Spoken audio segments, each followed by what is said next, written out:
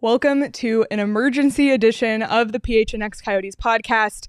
I'm Leah Merrill here with Steve Peters and Craig Morgan, and obviously it has been a tumultuous roller coaster of a day.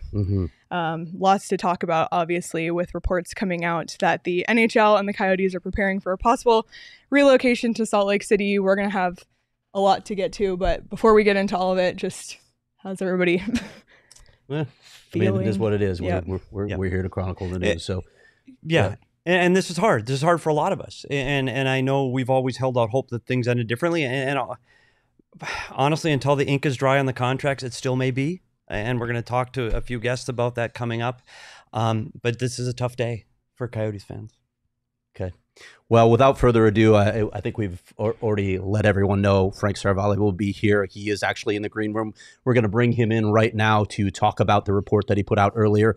Hello, Frank. First of all, thanks for joining us. Want to say thank you. And I want to get this off my chest as well. You and I have had some disagreements. I think you thought maybe I was being disrespectful to your reporting. And looking back at it, I think maybe you were fair in thinking so. So I want to apologize for that to you directly. You obviously have been diving deep into this story, and I know you have a lot of sources, not only maybe on the Salt Lake and team levels, but also at the league levels. So let's I want to hand this over to Petey for just a moment, and then we'll get into your report. Okay? Yeah, and I want to say something, and I'm not a big social media guy, and clearly people that follow me and follow the show know a lot of things I say in sarcastic or in jest, and sometimes taken out of context, and people don't know who I am. They may misread those comments. And I want to say a few days ago, I want to clear the air. I sent some tweets to Frank a few days ago, and you go back and look at them for contents. I just want to say that Frank, as a reporter, he's been covering the NHL for 15 years and has credible sources inside every single aspect of the game, including the league. He has broken stories across North America for years. And guess what? I haven't. I've been in the room. I have friends that work in the NHL. I've been in the NHL for 25 years, but I am not a reporter. I want to make that clear that at no point in our tweet exchanges did Frank or I call each other names. We didn't use profanity or make personal attacks. The issue was sources giving us different comments and opinions. It was not Frank versus Petey. And lastly, if the Coyotes do move to Salt Lake City prior to the start of the 24-25 season, I promise I will be the first to give Frank his flowers on his reporting. I have seen this team on the verge of moving before, and I will hold out hope until Commissioner Bettman makes an announcement. But in the meantime, please do not call Frank or I names. No personal attacks. You can debate, give differing opinions, share your hopes on the team that you follow, but don't make personal attacks. And if either of us is wrong in the reporting, acknowledge it, but don't disparage it. Use your right to unfollow. Thanks for listening. And Frank, welcome to the show. And I want to say this, Frank, thank goodness it's not a written story, because as we all know, not a good speller. not a good speller. Couldn't spell Houston. Sorry. I will do better. It's not the only word, Frank. Thanks, Frank. I appreciate you coming on. Thank you. Yeah, no, hey, I really appreciate you guys having me. And first off, yeah, I'd like to say a few things as well. Look, I wish I was here under better circumstances, first off. Second, I would say that I have such a huge amount of respect for Coyotes fans. I think it's bullshit that when you go arena to arena, you hear players, coaches, whatever it might be, best fans in the NHL. The Coyotes quite literally have that claim, I think, because through all the thick and thin, I'm not pandering here. Like, there really hasn't been a whole ton to root for and be invested in. And yet I'm looking at the numbers continue to grow on this show. And I'm looking at the people that fill Mullett Arena on a night to night basis. And, previously at jobbing.com in Glendale and everywhere else, I've been to the games. I know that there are real hockey fans in Phoenix, and I'll take it a step further. I'm actually, if you really want my personal opinion, I'm a big believer in Phoenix being a true hockey market where it can work. I think for a million reasons, which you guys have chronicled over the years, it just hasn't, mostly starting with ownership and then the next part being the arena. And we can talk about that forever. But throughout my reporting process, as we've gone, through the gamut here the last number of months, I just want anyone to know that whenever I talk about the Coyotes or report about the Coyotes and what might happen, none of that's coming from a place where I'd like to sit here and gloat and say, hey, I'm glad this team has gone. It's nothing like that at all. It's just pure, hey, here's what's happening behind the scenes. Some of it, there's a lot of nuance to it. Some of it is we all talk to different people. There's no part of me that's sitting here saying, hey, give me credit, I'm right, whatever that may be. That's all. I don't need that. Honestly, just trying to do my job in terms of reporting to the best that I can. And I do that with a healthy dose of respect for you guys and your show, the Coyotes fans, and also as a fan of the marketplace. Like I wish this were different. Yeah. Thanks for saying that, Frank. Let's get into it, okay? In your report today, you said the decision has not been made yet on whether to relocate to Salt Lake City or keep the team here for one more year. But based on your reporting and what your sources are telling you, what are you thinking the likelihood of relocation is at this point? It's pretty high. I would say it's probably a 90 to 95% shot. I think you have to always allow for the possibility that things go haywire, but I do think that there is the framework of an agreement that I'd say most of it has been agreed to.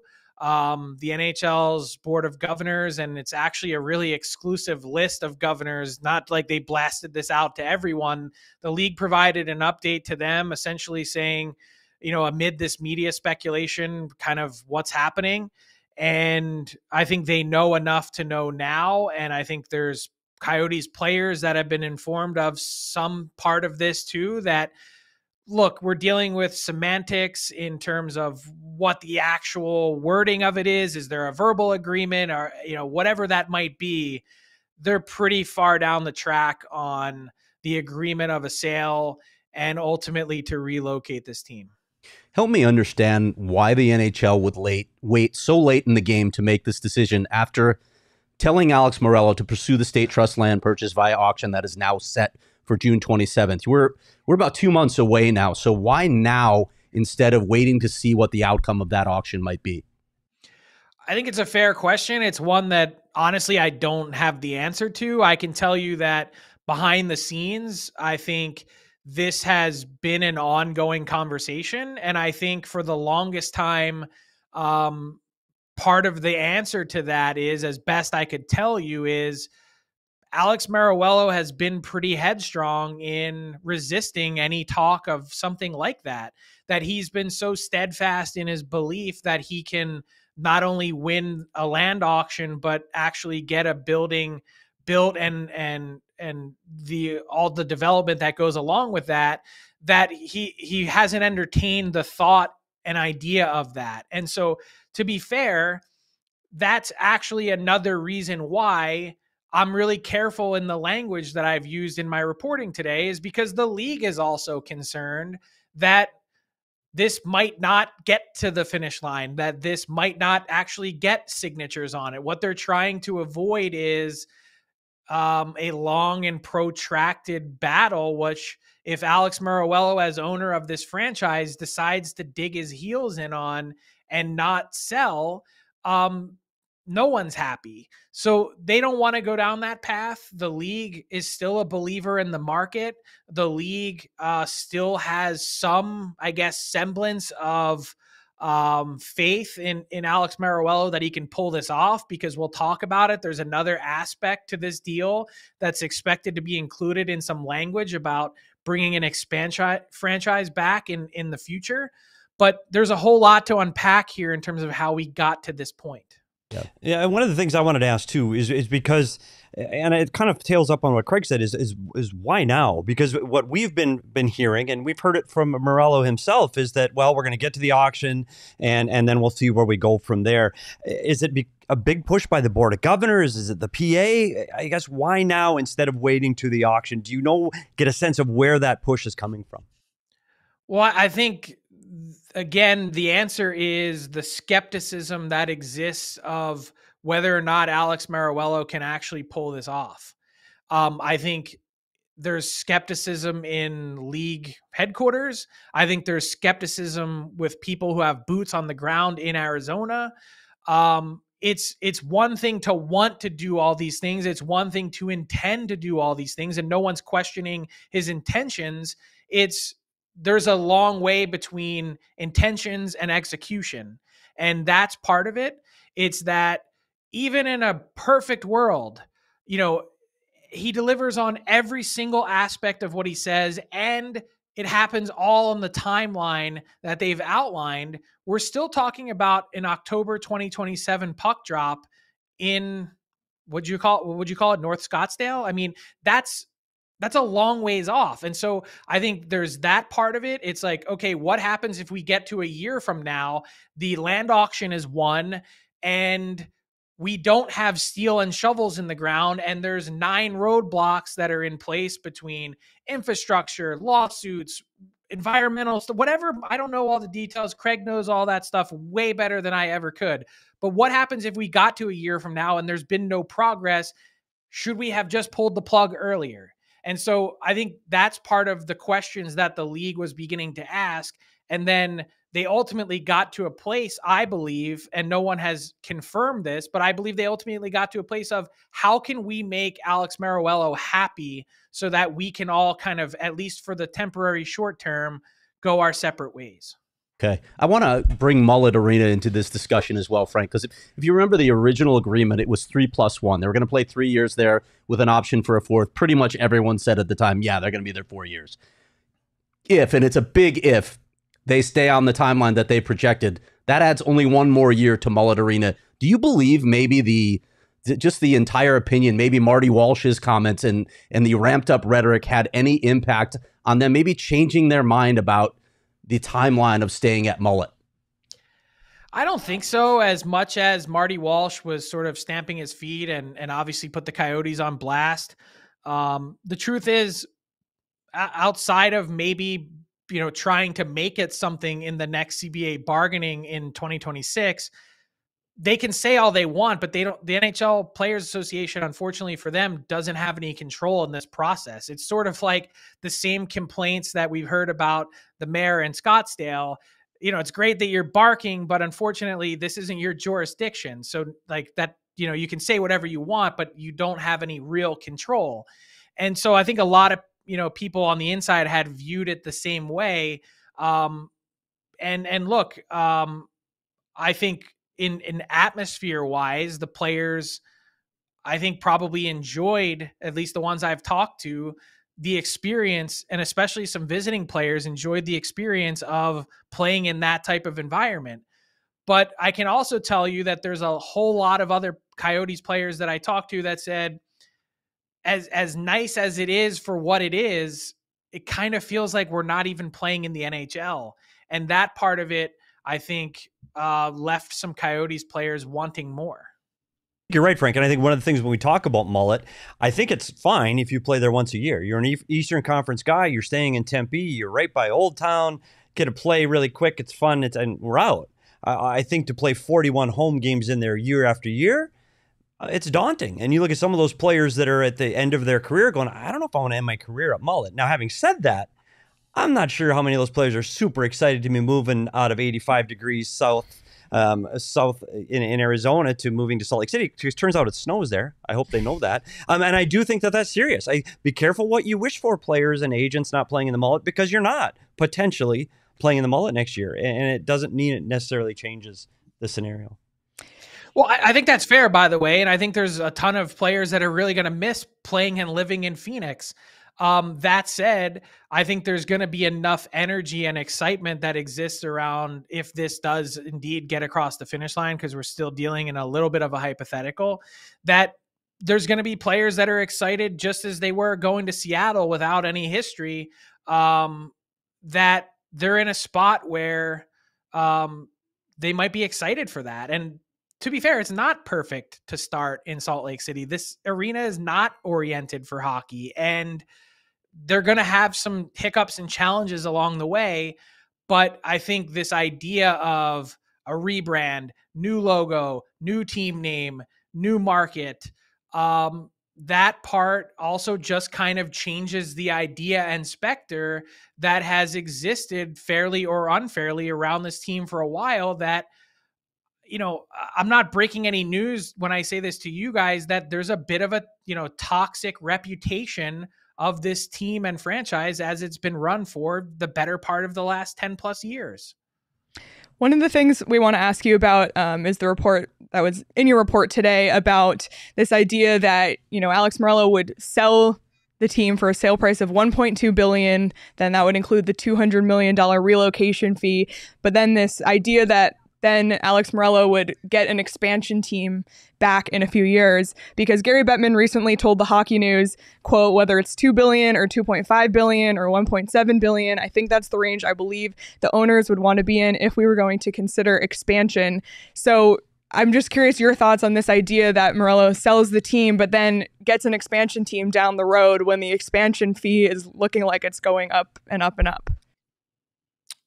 I'd say that the answer there is wait and see. I don't know what terms and conditions would be attached to that. I don't know what thresholds need to be met. I don't know if there's a purchase price or an expansion fee baked into an agreement like this. I don't know. There's a lot of details still to be sorted out on the expansion front. And more than anything, before you can even talk about any of that stuff, this is an expensive proposition, not just in terms of fees and money exchanging hands, but just in terms of developing that space, you know, privately. Like, you're talking significant outlay of funds that, let's see if it all happens. And that's what the NHL is essentially saying. You make it happen, and then we'll have a conversation. Okay. I want to ask you this with regard to the idea of the league coming back here in expansion, promising Alex Morello an expansion franchise, or it being some part of this agreement. Yeah, I want to be clear, Craig, by the way. I don't know that there's an ironclad promise. I don't know that for sure. I think that's part of the discussion of, you know, you hit this, this, and this, and we will have that conversation. I need more details. I want your thoughts on this. Why would the NHL return to Arizona with, you mentioned the toxic reputation of this franchise. You wipe it out by leaving. Why would you come back with the possibility of a blank slate, a chance to wash away all of the past missteps and ugliness of this franchise, and then choose an ownership group that has made so many mistakes along the way? We all remember the Katie Strang expose, the breakup with Glendale, the unpaid bills, moving to Mullett Arena, the failed Tempe vote, and an assortment of other minor issues like its social media strategy. Why would the NHL come back with the opportunity to pursue any group and say, yeah, you're the guys? I think it's a really fair question, and one that I'd like to ask given the opportunity. I think there's been even more hiccups that have occurred behind the scenes that frankly have never made it to public light, that would just further damage the reputation. But I think overall, franchise-wise, and that's why I'm also really curious to see whether or not the name and image of this team is going to be preserved too, that this extends beyond Alex Morello, to be fair. This reputation has been building and growing for a while, but to say, to your point, to ask that question of, because of the missteps to this point, why would you then get back in bed with this group after it seems like you're so desperately trying to get out now?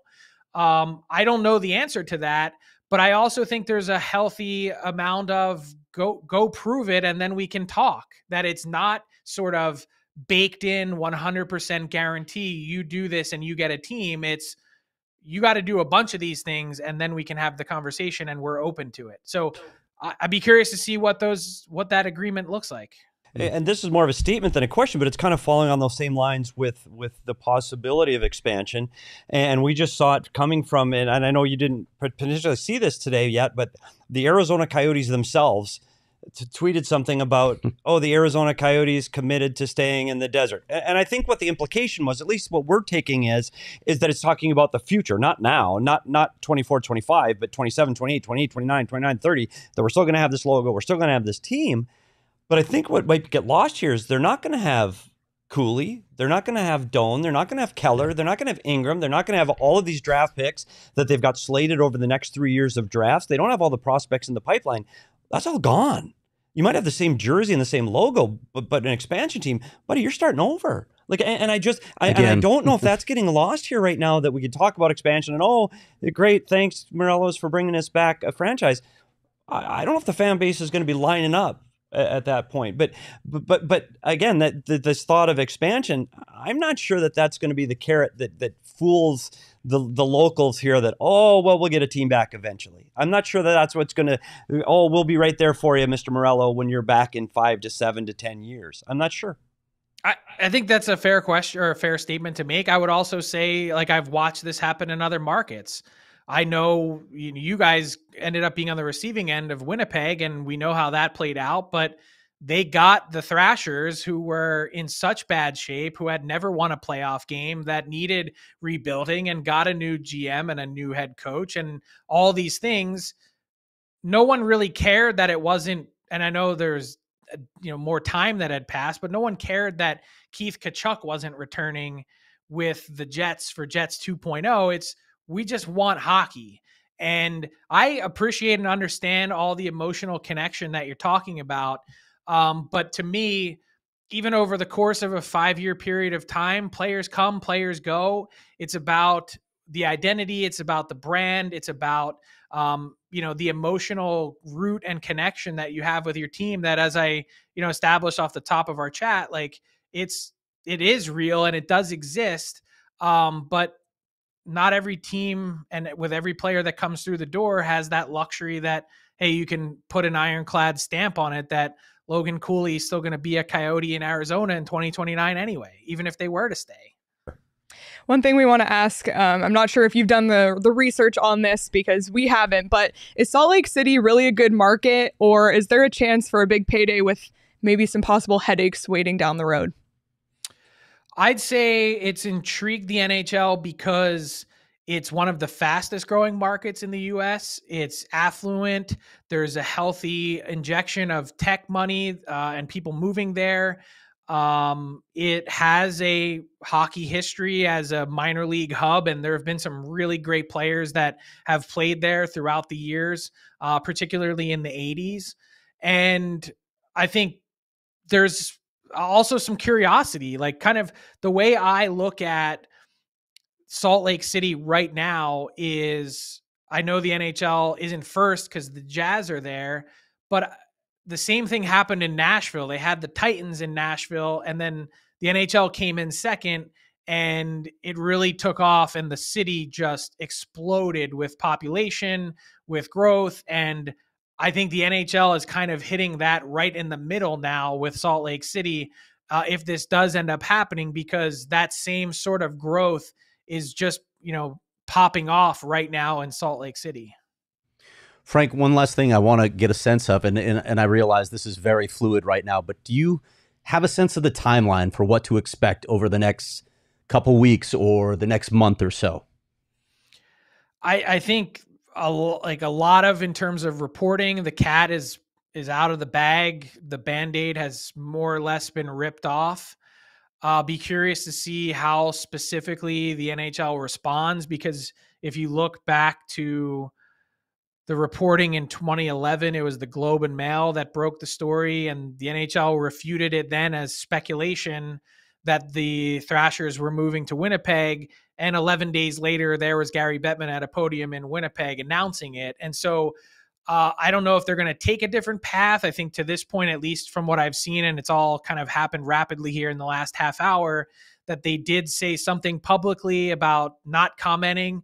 Obviously, a lot's been going back and forth, but in terms of timeline, if they are as far down the track as I believe they are, based on my reporting, I wouldn't be shocked to see something as soon as the day after the Coyotes play their last home game regular season wise at Mullett Arena. And whether that happens or not, I don't know. I can't put a guarantee on that. But what I can say is that unlike Atlanta to Winnipeg, between now and May 31st is a long time off. And so they've got some runway here to do what they need. Well, Frank, we can't thank you enough for taking some time to join us today and talking this through with us. And I'm sure we'll be in touch in the coming days and weeks as this story evolves. But thank you again for sharing your insight. Yeah, wish it was under different circumstances. Wish you guys all the best. And hopefully, I'm glad that we could talk this through. Frank, really appreciate the time. Appreciate it, Frank. Thanks. Thank you again to Frank Seravalli of Daily Faceoff for joining us. I know, this fan base and him haven't always seen eye to eye, but today he's kind of been at the forefront of this story. So we really do appreciate his time today. Like I said before, I'm going to be honest. Like this is Frank's reporting. Like Frank's the one that, and I said, if he's getting this stuff, I'm giving him flowers. I'm giving him flowers. Like this is, and again, but I want to be really clear on one thing that Frank said too. And 99.5% or 95% isn't moved yet. And I know people can say out there, "Oh, Petey, you're an idiot." But I'll tell you this. Petey was in the locker room in 2004, and we were told to look for properties in Portland. I was told as an employee, we're moving. The announcement will be tomorrow morning at 10 a.m. I was told that. I'm not making that up. I was there. I was told that we were moving. Steve Ellman flies to LA, meets with Wayne Gretzky, and literally at midnight saved the day. And they did not move. I don't think this looks good. I'll be sincerely honest. I think this is going down a path that hasn't been down in a very long time. But I won't say it's over until it's announced that it's over. Your point is important too, because you need to look at history, right? We've been around for all of it. We remember the Portland one. Mark Chipman has been very vocal about, he told the story about how he was in Gary Bettman's office and he thought he had the Coyotes coming back to Winnipeg. And by the time he got to the tunnel, Gary was on the phone with him saying, "Sorry, I got what I wanted in Arizona. You're not getting him after all." We saw Seattle thinking they had the team coming. This has played out before. And again, I am not saying it's not happening now. And when you consider how many times they've been trying to do this and failed at it, it probably ramps up the possibility that they finally said, "Uncle." But keep all of that in mind. It's not over yet. There, as Frank has reported, as Elliotte Friedman, who will join us shortly, has also reported, there's still a lot to work out from a legal standpoint, from a contractual standpoint. This is not a done deal yet. They're still working on it. Yeah, but I also want to make sure the people listening aren't sitting there going, "Oh, there's Craig, Petey, and Leah with their pom-poms again." That we're not. We're not saying this is just the reality of the situation. This is real. Yeah. This is as close as you can possibly be to this happening. But until the contracts are signed, and one of the things I go back to is when Morello told us, and I told you, I just happened to be in earshot. I don't think I think he looked through me. But he said that he was talking about this being personal and that he wants to keep this team and I'm going to get this done. And he said all of those things. And I'm wondering as this progresses over the next coming days and weeks that he goes, "You know what? Maybe I'm wrong here. Maybe waiting 3, 4, 5 years and losing all of these. Gosh, I lose Bill Armstrong. I lose all of the stuff that I had built up here, the staff, the employees, the players, the pipeline. Oh, maybe this isn't a great idea. And it's going to cost me $1.7 billion. I mean, there's, again, maybe there's some reflection on his part, and maybe not. Maybe he takes his $600 million and runs. We don't know. We don't know all the details. I don't know his motivation. Agreement. I don't know his like for sure. I agree with you. Like, and from a fan standpoint, we mentioned this before, and this is. I don't want to ignore this. In fact, I want to keep emphasizing this, magnifying this, because this is having a major impact on the fan base who has been through. They've been through so much already, right? How many starts and stops have we seen with this franchise in the past? Too many to count. We've seen a lot of bad ownership and bad management and lack of resources over the years. Well, they finally seemed to get the hockey ops side right. They were going to do a rebuild the right way. They were going to build for sustainable success for a very long time. And now you're pulling the rug out from under them on that. And you're saying, okay, yeah, maybe in 4, 5, 6 years, we're going to start over again. So good luck on thinking about any kind of winning until the mid-2030s. Does that sound appealing to anyone? No. Look, we may get to the mid-2030s and the people there may not care because fans are very fickle and they will get over things very fast. Yeah. But that's a long time to wait for any kind of meaningful success And we don't even know if it's going to happen. So that's a really tough when pill. We're this close. Yeah. And we've talked about the rebuild, and we've talked about Cooley and Gunther and Doan, and we've talked about how close they're getting. Yep. And I think that's, for me, is the frustration. You're finally there. We waited through this horrific rebuild where you sucked, and now you're coming at us and going, oh, by the way, we're leaving. But hey, the good news, we'll see you in 7 years with all new players that we didn't draft, you don't know, and we're going to start over. But please buy our merchandise and our tickets. And by the way, we won't benefit from the expansion process the way Vegas did because everybody's wise to it now. So it'll be a long rebuild. Yeah. Seattle made the playoffs the first year, but yeah. If Alex Morello makes a $600 million profit on this team, he owes that to Coyotes fans for years of emotional damages. I'll just go ahead and say that right now. We got a lot of super chats here. There are a lot of people who have put up to 27, 28 years of emotion, money, time, commitment to this team. And this is such a slap in the face to all of these people. And Frank said it. This is the best and most loyal fan base in the entire National Hockey League. Hockey in Arizona doesn't make sense, okay? Like, there's no frozen ponds here. It's not a given. So you have to work a little bit harder to make it work here. And the people who want it to work extremely hard to make it work. They care more than anybody else can possibly care.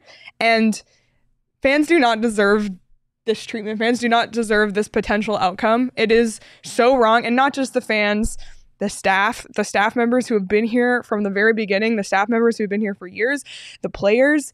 You know, yes, these are, I think you said it in an interview this week, like, yes, they're NHL players, but these are people with lives, with families, people who have homes, people who have kids, and like, this does not just impact a billionaire and his business. This impacts so many people, and I hate that that's overlooked. And I'm sure there's so many trolls in the chat and online who are just, oh, haha, like, move the team, it's finally over.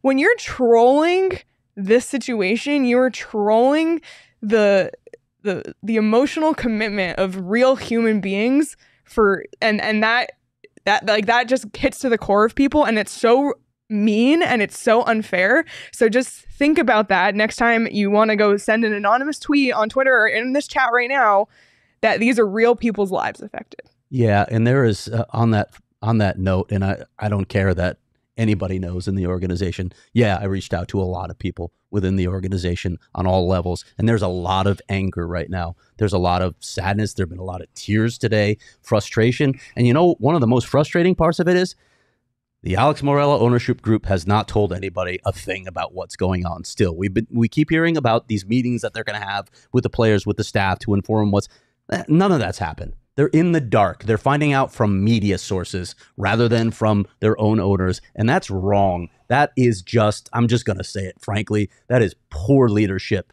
Part of leadership is having a direction and achieving goals, I get, on the business side. The other half of leadership is the human side. And quite frankly, the Morello ownership group has sucked at that side for most of the time that they've been there. You need to deal with your people. You need to connect with your people. Let them know what's going on. And they just feel so tone deaf all the time. The latest tweet is the latest example of that. Yeah.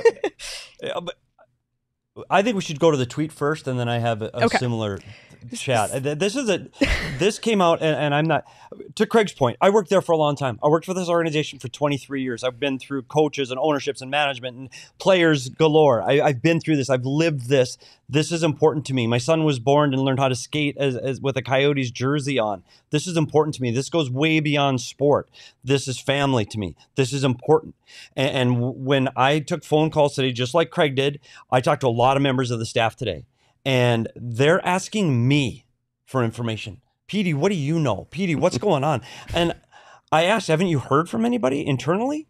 And the answer was no. To Craig's point, I've been through these things.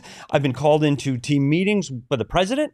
And hey, I'll be honest, the president didn't always give us the true picture. I get it. We understand that. But they tried, and they talked to us. To not talk to them, it's horrific. This goes beyond that. 1 o'clock this afternoon, and I think I have the time right. 1 o'clock this afternoon. 1 o'clock. And everybody's seen the news. Everybody's a hockey fan across North America has seen this. Yeah.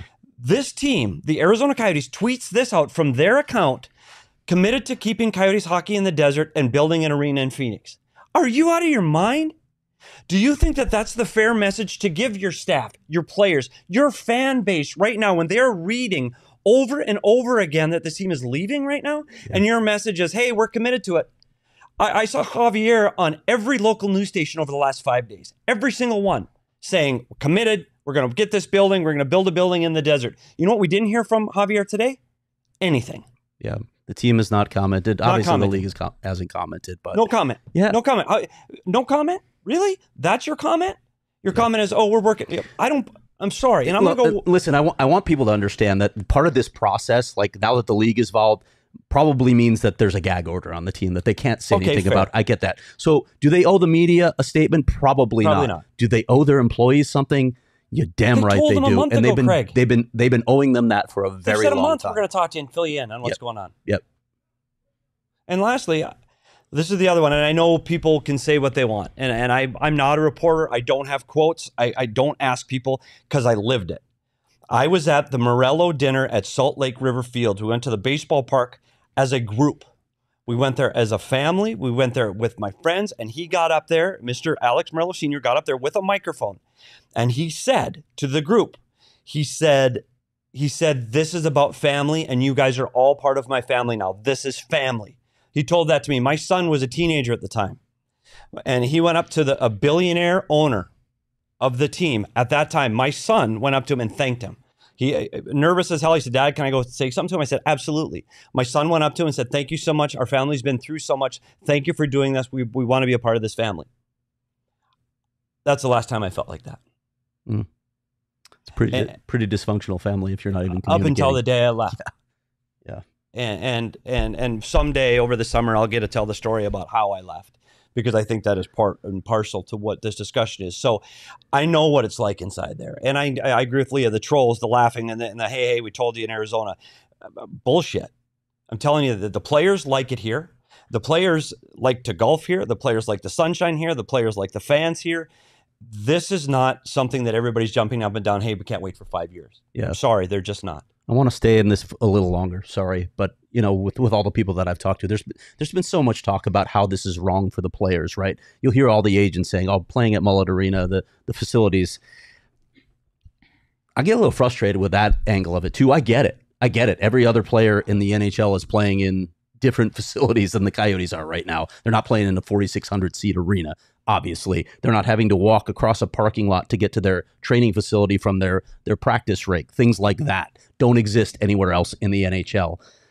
But I want all the agents and players who are thinking about that and maybe only thinking about themselves to think about the people who might actually be losing their jobs now or might have to uproot just like you. And it's not as easy for them because they don't have team services helping them every step of the way.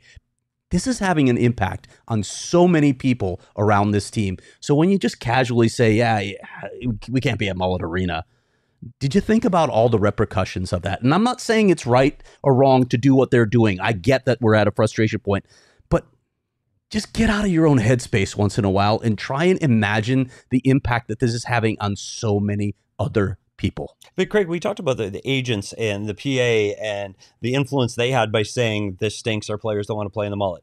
And that's fair, correct? I think that has some bearing on what we're talking about today is that the agents said, well, the players were complaining. Well, guess what, players?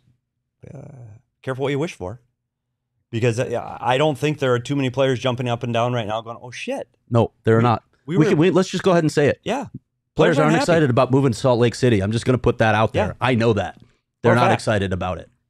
There are people that have homes and families and lives, and now they're going, oh gosh, maybe Mullett wasn't that bad.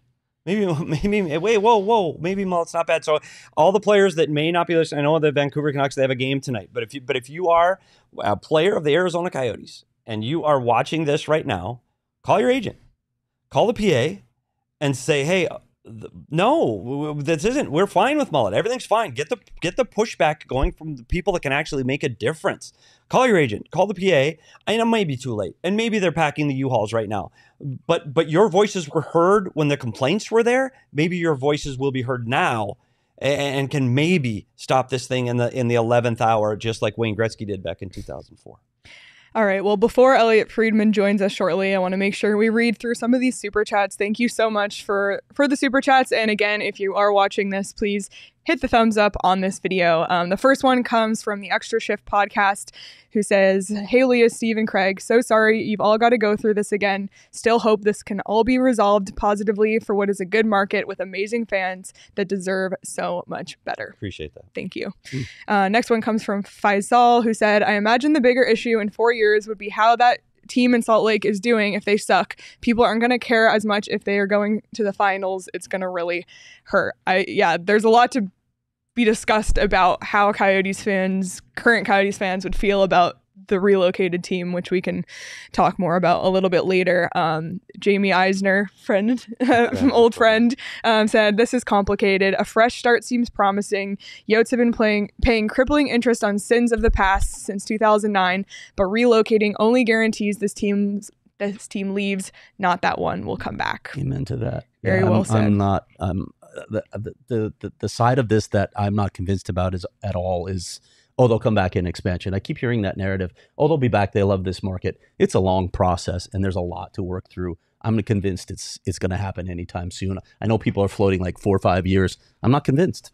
Okay, one thing we were talking about Salt Lake City too. I want to throw this out there too because Google's my friend. The Salt Lake City population in the surrounding areas, 1.2 million. Phoenix, 4.9. I know that I didn't go to a prep school like Craig, but that seems to be a disparaging amount of people. That's a lot more people here in the Valley than there are in Salt Lake, right? Yeah. It's a new car, shiny new car. Everybody's going to love it. Ask how they're doing in Winnipeg. Yeah. And that's a team that's winning. They're not going. Again, we'll see. I want Salt Lake City to have a team. That would be great. Have a team. Just don't have this team. Super chat from Tony. Thanks so much for the generous super chat. Says, "At PHNX Sports, especially Leah, Craig, and Petey, I feel for you and won't stop supporting or appreciating your coverage. No matter what happens, keep up the great work in covering the Yotes and hockey. Love you guys." Thank you, Tony. This next one from Dawson. "Keep your head up, guys. Just like the 2012 playoff run, hockey the hard way, baby. If it doesn't work out, remember what this franchise gave us in the memories." Yes, there's a lot of memories for sure. Shelby said, "To the fan base, to the PHNX crew, we deserve better from ownership, and thank you for always having our back. I really hope we get these pods next season. It's been a real highlight all season." Thank you, Shelby. Appreciate that. Faisal said, "If Coyotes announce they move, guarantee they win the expansion draft this year, or the draft lottery." The draft lottery. We've already said that. Yeah. It's a lock at this point. Lock it. Cruel. Cruel fate. That would be twisting the knife, salt the wound, yep. Whatever phrase you want to say. This one from Short Stack Goblin. "I remember my dad telling me when they announced the move to Glendale instead of Scottsdale, well, that's the end of the Coyotes. Sad to say, he's right." Maybe like 20 years later, but you know what, Leah, and we've talked about the history of this. We've done this in this show. We've had other shows that have talked about this, the history. The truth is, that is the beginning of the end. Steve Ellman, we can talk about Morelos and what's going on now. Steve Ellman was the beginning of the end of this franchise. When that franchise moved from Scottsdale and North Tempe, exactly where this building should be, and he moved it to Glendale for a cheaper piece of land where he could build a real estate development, that was the beginning of the end. And it's been nothing but a shit show disaster since that day. And I think if you want to put blame, you can go all the way back to Steve Ellman. And I really believe that's where this thing's got to spiral out of control. Do I believe that a fresh start, a clean start would be great? I do, but I don't want to wait 5 years for it. I don't. I don't think this fan base wants to wait either. Yeah, I think, when you talk about like the Winnipeg situation that Frank mentioned, I don't know that there's another comparable to Arizona when it comes to this situation because they've been suffering for more than a quarter century. I mean, there have been very few bright spots in the history of this franchise. There's been so much ownership change, so much turmoil, so much arena uncertainty, really uncertainty about staying in the market. To tell them, not only wait 5-6 years for another team, but then wait 5 more years beyond that before he can start winning.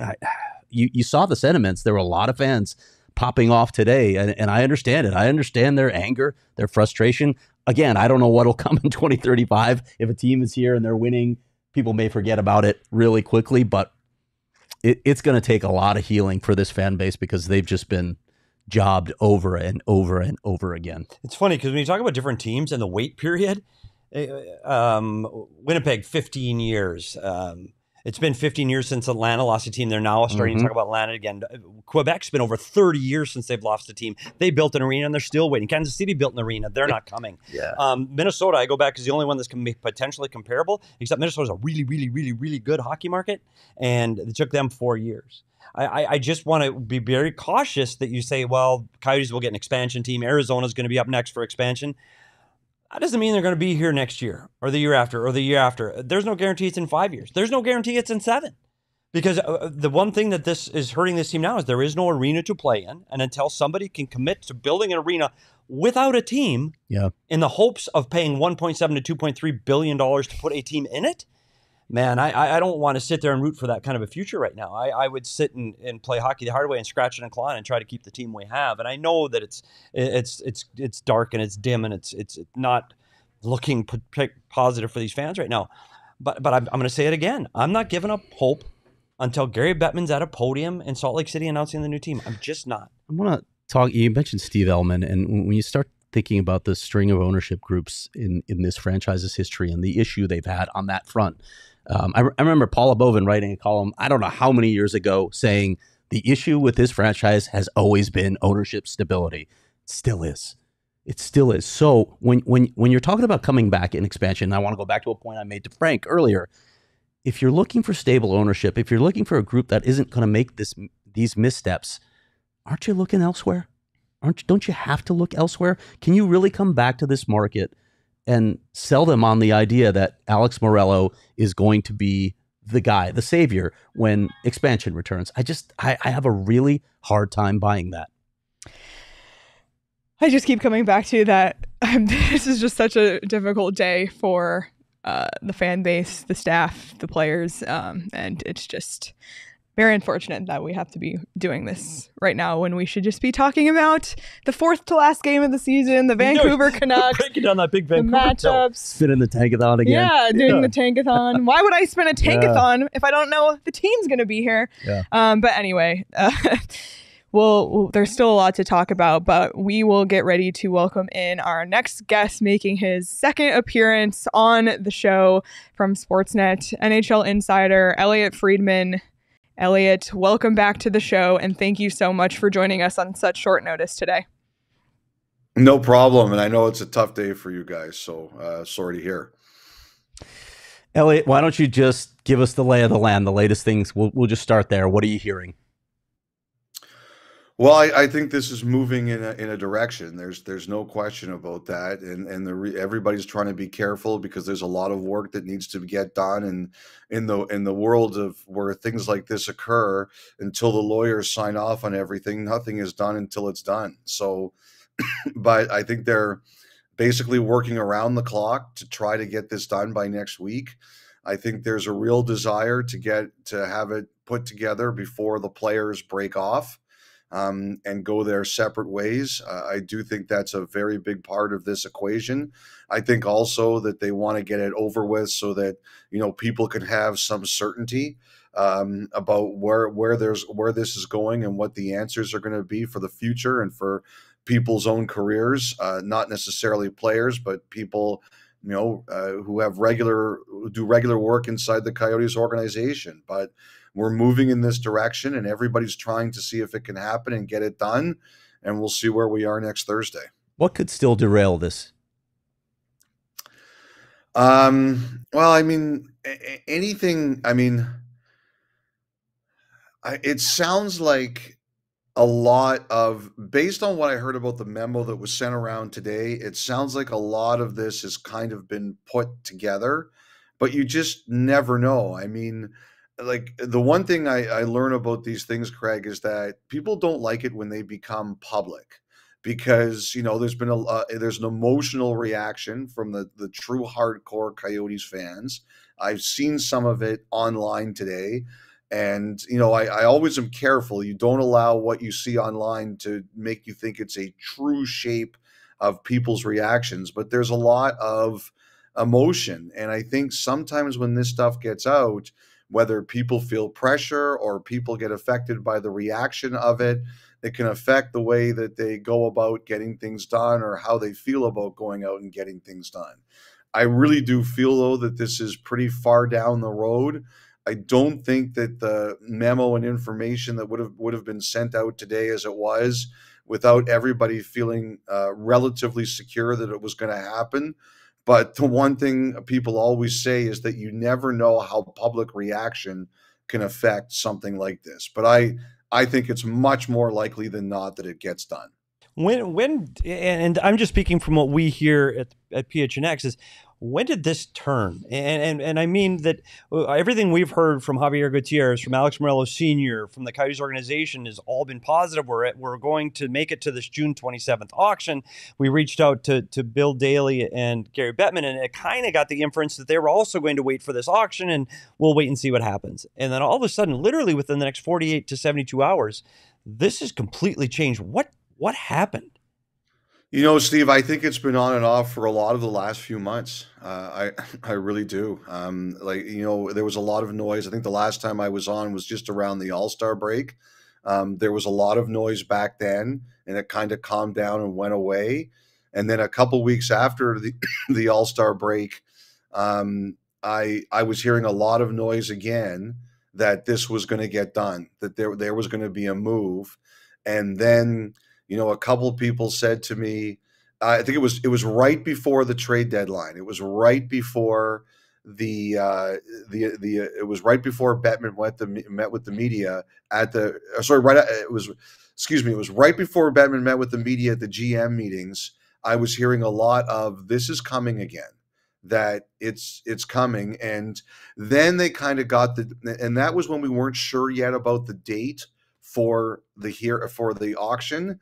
I was hearing it a lot, and then the date came out and it kind of calmed down again. And then I would say within the last week to 2 weeks, there started to be a lot of noise, Steve. So I think the best way I can answer it is, it kind of went like that. There were times when it looked like they were going to wait, and there were times when it looked like something was going to change. I think there was a lot of pressure from the Players Association. I think there was a lot of pressure from the other owners. And to be honest, I think, Steve, when it was kind of realized that, they might have to stay in Mullett for 3 more years anyway, I just think there was a lot of pushback. And I think even the NHL just said, you know what, we can't do this for 3 more years. And I think it picked up a lot in the last week or two. What do you think of this notion, and you had it in your article as well, that Morello is getting paid $1 billion for the team and Smith is paying $1.2 billion, but then there's this potential promise that Morello then would receive an expansion team to return to this market years down the line. What have you heard on that? Well, what I'm hearing there, Leah, is that what someone said to me is it's $1 billion for the team. And the league is brokering this. Like, Morello and Smith are not talking to each other. This is all going through the NHL.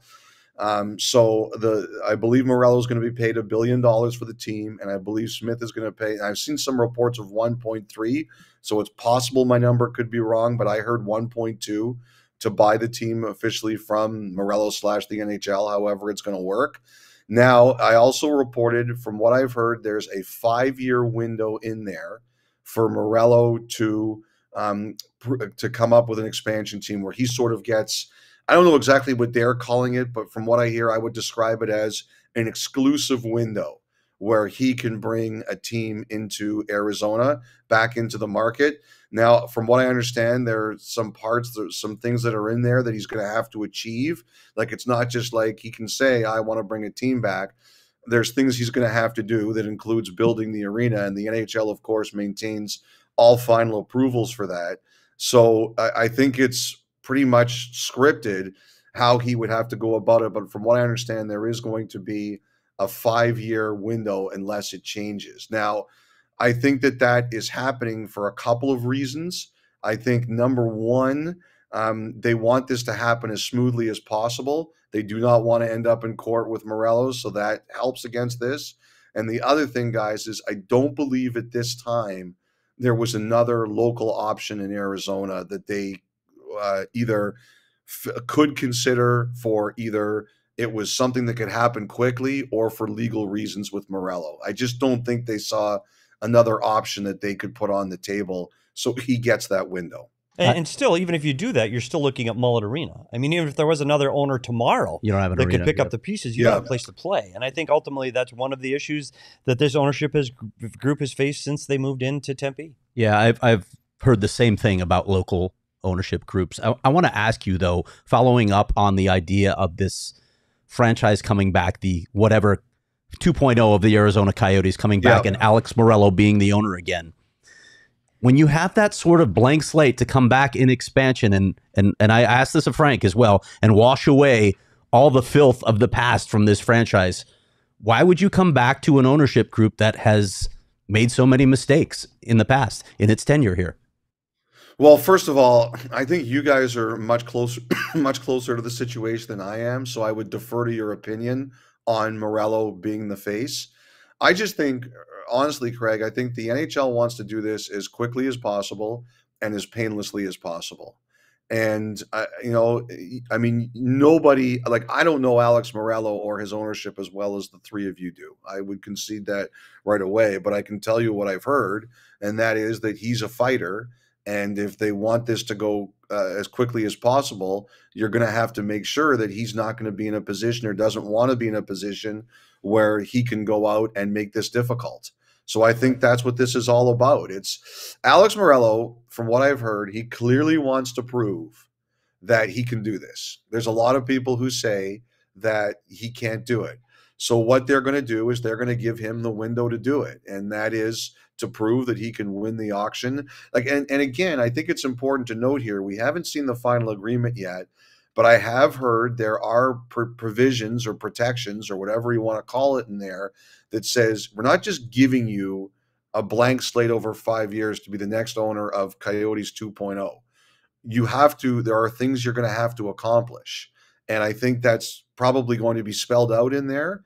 And if he can't accomplish those things, then it won't matter what the window is. Historically speaking, Elliotte, how extraordinary is it that we got to this point? We know the history of relocation in the NHL, and it just, other than, you know, the Atlanta to Winnipeg one, it's the only time it's happened this millennium. How extraordinary do these circumstances have to be to us for us to get to this point?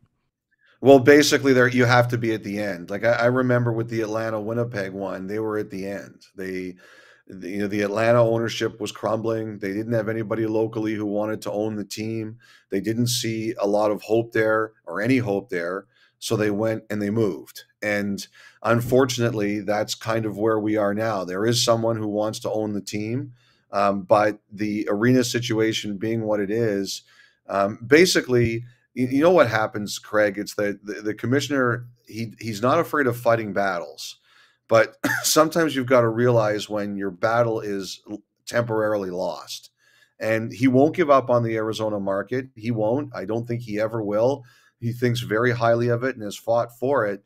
But you've got the players upset, you've got your other owners upset, and you've got, even if they win the auction, by their organization's own words, 3 more years before they can play anywhere but Mullett Arena. And I just think the commissioner realizes you get to a point where you can't have that anymore, that the time has come. And so I think you only see it, Craig, when the time has come. And unfortunately, for Coyotes fans right now, the time has come. Yeah, and we've seen it in other North American sports. I'm not going to say that this is unique to hockey, but does it damage the credibility of a league, or does it concern other owners when they see, oof, if I get to this point, I mean, I might lose my team, they might move my team? Or is this just such an extreme example that you throw all that out the window? It's an extreme example. I don't think anybody, you wouldn't see the other owners being upset if Arizona was in quote unquote a normal situation. Like nobody, like I'll be honest, nobody says anything bad to me about Arizona as a market. And look, like you guys are, the sad thing is, you're making a real impact with the players you're turning out. Austin Matthews, Matthew Nyes, like Arizona hockey is making an impact on the league. And I think that's going to be very important for the NHL to continue. I think it's just simply the situation, Craig. It's got to a point where, nobody wants to see it anymore. And if there was a true path out of it, we wouldn't be here today. But right now, there's not a true path out of it. What is your gut telling you as far as, or your sources, as far as the likelihood, of this happening, number one, and then number two, what would the timeline look like from what you've heard? Well, Leah, I guess it was Frank. Did Frank say 90 to 95? I think he was on just now and he said that. I hate guesstimating because usually it ends up very badly for me, but I think it's very high. I would say he's probably right about that. Like I said, I think there is, I had a couple people tell me today that they really want to speak to the players in particular before they leave. And so since the last game is on Wednesday, players are going to be able to leave as soon as Thursday. And I think one is tied in with the other. I think they really want to do this as soon as possible. So I think it's very high. I know there's a ton of work being done on it. The NBA Board of Governors meetings were just held in New York, and Ryan Smith was there, and I wouldn't be surprised if he met or talked to Bettman at the same time. That's where they first met a couple of years ago, was after an NBA Board of Governors meeting in New York City. So there's a history there. I just have to say, like, the people I think who are closest to it are basically saying we're working 24/7 to try to get this done. So it's going to be quick. I want to ask you about Salt Lake. I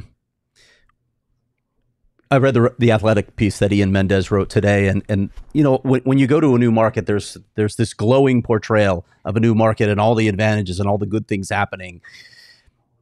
Is Salt Lake City a good market for the NHL? It's obviously a much smaller market than the Phoenix area is. Is this a good market, or could this become a problem down the road?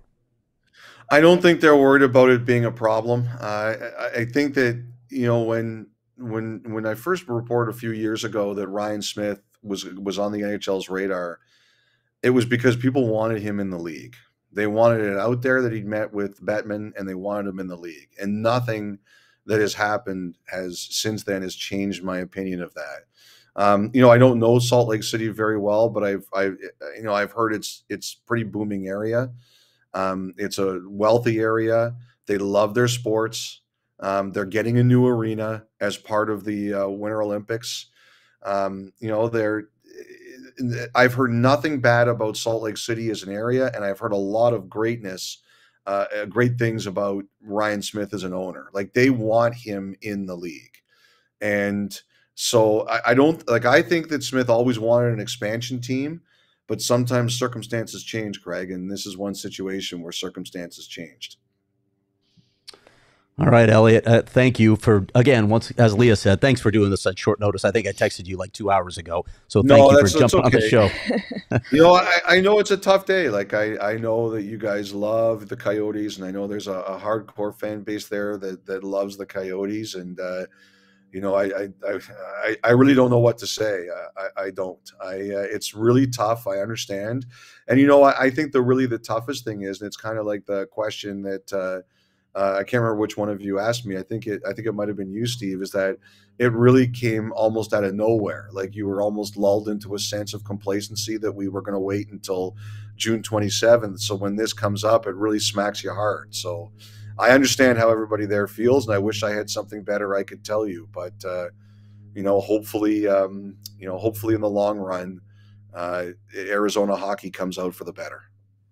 Well, Elliotte, thank you so much for joining us. We really appreciate your time, and we'll catch up soon, I'm sure. All right, guys. Take care. All right. See you later. Bye. Well, thank you again to Elliotte Friedman for carving out some time in his day to join us and kind of help us paint the picture of where things stand, which things stand does not seem to be great. It's funny. It's no surprise to us at this point. What day is this? And I'm not being funny. Wednesday, April 10th. Wednesday. We weren't filming this on Monday. We weren't. Like, we were, as soon as the auction date got set, we sat here and did an Emergipod. 27th of June, just hang in there. We just got to we just got to win the auction. I just got to bring his checkbook. Whoops. And I feel almost, I feel hoodwinked. Yeah, I do. Yeah, I feel lied to, and I'm upset about it. Because I think we stood there and we stood up for this ownership group, and we stood up for this management group with other media members. We did. And we said, no, that's not what we're hearing. It's too bad we weren't hearing the truth, though. Yeah, well, and I don't expect them to, Craig. They don't. They can't. No, and listen, that's why you have to go outside the team too. Right. I wasn't just relying on team sources to tell me this. I obviously was talking to the league as well. It just sometimes you have different sources. I don't have a lot of people on the board of governors that I can reach out to, and those are people that know. And sometimes the league isn't going to be entirely forthcoming, especially in situations like this. As both Elliotte and Frank mentioned, the same thing happened with Atlanta and Winnipeg. They're telling people one thing, and then another thing happened. They were doing things behind the scenes. And we knew all along that we're going to be planning for contingencies. You have to. That's just smart business. It was just, was that really plan A instead of plan B? We were always told that was plan B. And Gary had always been true to his word in the past because he wanted a team here. But as Elliotte said, eventually you reach a point where you're at the end. There just isn't a viable path forward. And apparently that's what the league believes the situation is right now. Craig, do you really think this all comes down to the arena they're playing in? I think it's a big part of it. And it's interesting, right? And this is why I asked, did the rhetoric of the NHLPA matter? Because this agreement was supposed to be for 4 years anyway. If it's one more year, who the hell cares? Like, one more year that's a deal killer? Yeah. I wonder about that. But there was a lot of rhetoric from the PA, and it got the players riled up. Players started going public with their comments about it. We saw it. I think it was an effective campaign to maybe help push this thing to the other side.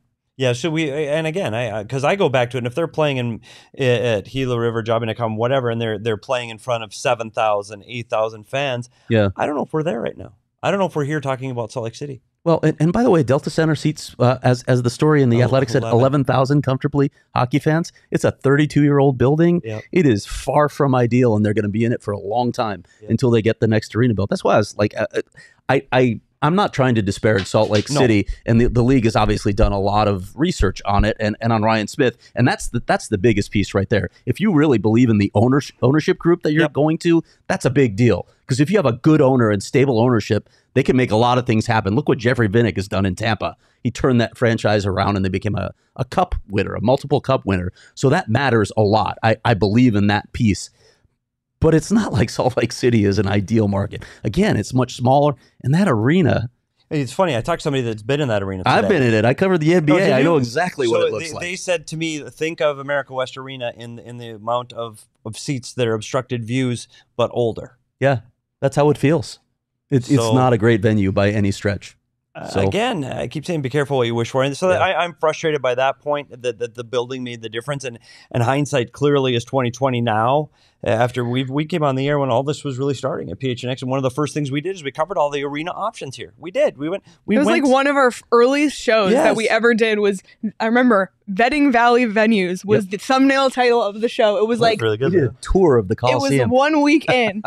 It was 1 week in. Yes. Yeah. And if we're if this and to get the Coliseum up and running was a horrific amount of money. It was exorbitant. Yeah, they literally had to replace the foundation, if you remember. But there were major issues once. You know what's going to be cheaper then? What? $1.7 billion to get an expansion franchise, because I believe if they were there, I still believe we're not talking about it. And we were talking about the arena. Maybe did the arena tip the scales? I also have to wonder, as the league dove into this auction process and the purchase of this land and all that had to be done, did they have faith that this group could get it done? Maybe that the more and more they thought about it, the more and more they examined it, they said, you know what? Too, right? It didn't happen in Tempe. There were, as we've talked about previously, there was a deal on the table with ASU that they walked away from. So is it really going to happen with this group? Can we really count on this? I guess I just don't understand. I'll still say this. I don't understand why you don't let Alex get to the auction. Right. And then see if, as Javier Gutierrez told me in the story, we put shovels in the ground second quarter of 2025. Yes. Because if shovels go in the ground 2025, well, then you've started the construction of your arena. Why can't you wait one more year when you knew you were going to be in Mullett Arena for 3 years anyway? That's what I still can't figure out how we got there. Yeah. You're right, because even if the Tempe election goes a different way and they start building, that was a year for remediation. And they're not shovels in the ground yet. Yeah. Or potentially here this summer. Again, this was going to be in Mullett originally for 4 years to begin with. So again, I'm not quite sure if it becomes more than just the arena. I'm starting to wonder now if it is more than just that. Let's read a couple more super chats that we have. Thank you again, everybody, for your super chats. This one comes from CMUYO01. As an Oakland A's fan, just want to show support for my fellow small market brothers and sisters. Yeah, sorry. Hope someone makes the right call and hockey stays in Arizona. I feel you. Yeah. Feel you. Oakland A's. Anybody who's dealt with this, right? We've seen relocation from multiple Canadian markets. And we never sit there and give joy to it. Do we? No. I don't understand that. There's something wrong with someone who does that, who gets joy out of that. For the Oakland A's. Sorry. Yeah, seriously, and all their fans. Horrific. Music to die for. Send us a super chat. I'll put big money that the party buying the Coyotes is the same outfit that funded the Ted No campaign. I like the conspiracy theory. Yeah, put the tinfoil hat on. CWP, send us a super chat. Love y'all so much. Grateful for this community that we have. Me too. And that will never go away. I just have to say that I've been doing a lot of reflecting today on just like what this team has brought me and us. Yeah, Saul Bookman is sitting next to us and is telling me that we're going to launch the PHNX Junior Coyotes show. I heard we're doing beer league hockey. That's what I heard. Look out, the PHNX coverage. Oh, Saul boy. has a slight smile on his face. He's slightly amused by that.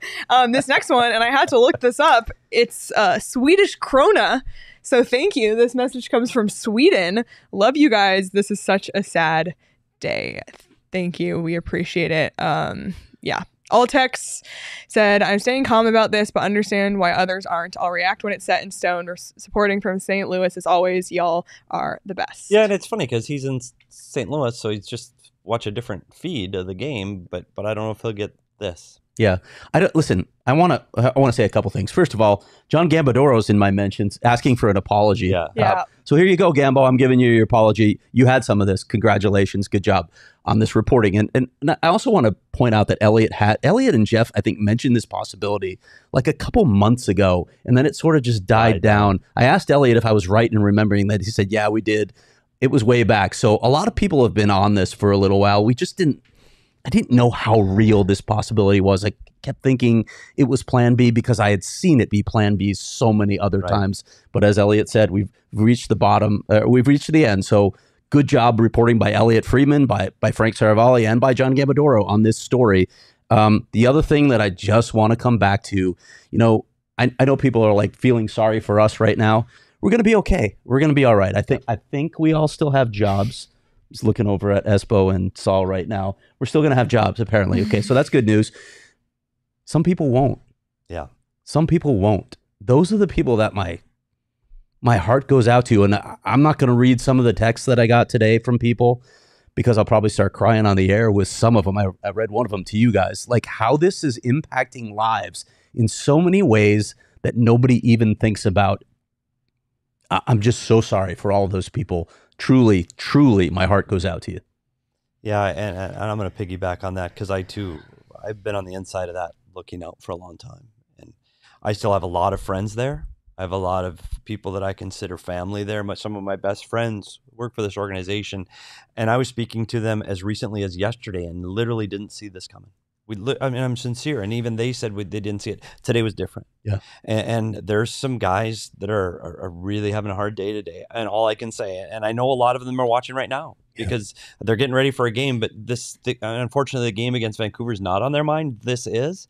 But to what you said, Craig, these aren't millionaires. They're not millionaires that can go, oh, yeah, I'll just go buy another $1 million house in a new city. They're not. They don't have those things. They've got kids in school. It's harder. They're not paycheck to paycheck, but it's a different lifestyle. And these guys now, their life has changed. Many of them have been here for 20, 30 years, and now that's different. All I got to say, and this is a message to those guys, and I'm sincere. I went through it. That was my life. Every day going to the rink and working for this franchise. It was my life. I lived and breathed and bled Arizona Coyotes. I did. It was my identity. It was my family's identity. It was my life. And I got out, and it was hard, and it was really hard. And I went through some really dark times. And you know what? I ended up great. I got to work with these wonderful people in this wonderful atmosphere. I've never been happier than I am right now. And that's the truth. And I want to tell every one of you guys out there right now that are struggling and going, what am I going to do? How am I going to get up tomorrow? What am I going to say to my kids? It's going to be okay. It is. Because you work hard. You're good people. And it's going to be okay. I don't know how. I don't know where. I don't know how it's going to work out. But I know all of you. And I've talked to a lot of you today. It's going to be okay. You're going to find your way through this. And the hardest part is figuring out this isn't who you are. that doesn't define you. That job, that organization, that team, that logo, that doesn't define who you are. You're much more than what that logo says. So I want to speak to you people. It's going to be fine. It's going to be fine. Just hang in there. And by the way, call me, because I'd be glad to talk to everybody individually. And a lot of you already have. So I just want to make sure I get that out to those people, because I know a lot of them are watching. Okay. I'm going to keep reading super chats. This one comes from Jordan. Born and raised in Arizona, currently reside in Utah, and that just sucks. I don't want the move. I miss watching the Coyotes, but don't want it like this. Just sad. Thanks, Jordan. SoCal Abs fan said, sending love from DNVR fam. Question, do you think the Coyotes will have any sort of send-off / goodbye at their last home game, just in case? It's interesting. That's interesting. I hope so. I hope they do something to acknowledge the fans that have supported them through all this. Well, it's Fan Recognition Day. Mostly Fan Appreciation Day already. Yeah. And I think what we're seeing by the no comment, I am curious to see what the response from the organization is going to be over the next 7 days. Yeah. And I'm wondering how happy they're going to be to see me in the building on that day, because I don't know if I said everything they wanted me to say. Tom said, with all due respect, lifelong fan, they're trying to build a third arena in Arizona. Why? I think the NHL called their BS. Team is hostage to RS dev owners. Gutted. Yeah, I mean, the first two didn't exactly work out, I guess. One's not an NHL building. So Chris said, as a PHNX diehard, thank you to Craig, Leah, and Petey for this and all the coverage. Thank you, Chris. Thanks for following along, Chris. Yep. And another Chris, explain the deal with ASU that Morello walked away from. I'm not going to get into that now, but they were talking with ASU about building on ASU land a while back, but the sports book, the inability to put a sports book on ASU land, among other things, is what killed it. All right. This one comes from Glassdoor Gamer. Said, I feel for fans. I was an Expos fan and went through a lot of the same pain. Selig hated us though. Hope the best for you all. Yeah, a lot of fans have gone through this. I want to do this. Read the name. next line. Yeah, I was waiting for Leah to read this next name. Notice that I didn't read the Swedish name either. This is in Russian. So this person sends us a $10 super chat. My father would lull my aunt to sleep by pretend announcing Roadrunners games. He was a huge Coyotes fan until he died. For the first time, I am glad he isn't alive to see this disgusting stab in the back. That is, there are a lot of personal stories, and I want to say this too. There are 4 games left, and we're going to cover the post-game shows because that's what we do here. And we're going to get on tonight. We're going to talk about the Vancouver Canucks game. And guess what we're not going to talk about? We're not going to talk about the arena tonight. We're going to have fun. There's a good chance I might be drunk. Just throwing that out there if you want to tune in, because it might be a little bit exciting. See if PHNX gets me an Uber, but that's a whole nother story. But I do want to say this. I think it's important that this community and this outlet follows this path. And I think that I want to be part of the voice as this franchise moves on. If they do move on, I want to be here to tell those stories. I want to be here to tell the stories of the people, the fans that have stuck by this. I want to tell the stories of the staff members that have been through this. I want to make sure that if this is what happens, and again, it's an if this happens, I want to make sure that this outlet and this community has the ability to put a bow on it in the way that they deserve to, because I don't feel like I've been treated that way from the team. Yeah, we have a lot of stories still to tell and a lot of different angles to cover on this. And trust me, I've been planning some of them already with whoever. We'll reveal all that later. But there's a lot more to tell you about this team. We're not going anywhere anytime soon. So we'll be here for you. Yep, absolutely. Thor Racing 99 said, thank you for the coverage through all of this. Thank you all for following along and watching. It doesn't happen without them. Being a Thank you to diehards, like all the diehards, everybody who has watched, like all the people who watched last night's postgame show after a 5-0 loss to Seattle. Like, we appreciate you all, and you're all diehard fans, and you don't deserve this. John 999 feeling very Sonics-esque per my mom. We're gonna stay, then leaves. Absolutely gutted all day. A lot of I feel like we've heard from the A's, super chats, Sonics, and Expos. I think we're halfway to our goal of raising the money to buy the team from the Coyotes with all these super chats today. Listen. Like, we need a Ted Lasso, Green Bay Packers-esque situation here. SC said, y'all know the Coyotes were not my first team, but I've come to love them and all of the fans as much, if not more, than my original team. My heart is breaking. And I do want to say, I actually talked to Petey on the phone this morning, and it really does feel like heartbreak. It feels like Like, if you're feeling feelings of heartbreak and grief, just know that those are very normal things to be feeling right now. Betrayal, like, well, I know these are things that are said to people who are going through like loss of people, but whatever emotion is coming up for you, like, that makes sense. And I hope that like you allow yourself to feel. Yeah, sports. It's sports. Yeah. That's why we're here. That's why this whole station exists. It's sports. Sports brings people together, it brings families together. It's something we talk about. It's become part of our lives. And the commitment that the people we've had and followed us here through our diehards and listenings and chats and watch-alongs and meetups. This is more than just, hey, I'm watching this team on TV. It's more than that. And that's the part that hurts. And yeah, does it hurt? Absolutely it hurts. It's going to be hard. I don't know how I'm going to watch the game tonight. I don't. Four Peaks? Oh, their four check wasn't good. Who the hell cares how their four chicks? Thanks, Four Max, Peaks is how we're going to be watching. But it's sports. And that's what sports does. And we've seen that over and over again in this community, what sports does. And I'm proud to have been a part of this. And I don't know where my journey goes from here, but I'm proud, very, very proud that I've been a part of this and what this has created for the sports community that desperately needed something to bring everybody together. And I'm extremely proud of the work I've done. I'm honored to have worked with you guys. This is a dream. I love what I do. And thank you for letting me come in and share a little bit of that fun every once in a while. Chip, thank you for the super chat. If you want to send your follow-up with your message, I will read it a little bit later. Oh, here it is. Carolina fan, small markets work, but AZ deserves better. Yeah, we've seen it work. Absolutely. Yep. Pat O, when one door closes, another door opens. Love you guys. Absolutely, Pat. Thank you. Steven said, guys, I'm just so sorry. I'm feeling the pain like bad today, but I feel the most for you guys and the team employees. Thank you for all you do and for the excellent reporting. Thank you, Stephen. Appreciate it. The bearded gentleman said, went to Roadrunners games at the Coliseum when I was 8. Went to Coyotes games at AWA when I was 11. Went to Sundog games in PV. Went to games in Glendale. I'm 38 now. I'm devastated. AM has betrayed us all. Yeah, this, for a lot of people, this goes back a really, really long time. I mean, I'm curious. I brought up a point, though. He went to Roadrunners game, and I know we haven't talked about it yet. How does this affect the American League team? And they've got a playoff run coming up. Don't know yet. I mean, all that'll shake out. No, I know That's it, right? Yeah, imagine being them. There's a lot of questions still to be answered, which is why Yep. this is not the last time we're going to talk about this, obviously. Yeah, so, let's, I don't know where that goes, but let's root the hell out of those guys down in their playoff run this year down in Tucson. Next one, Time for Jack said, is it stupid that I feel upset?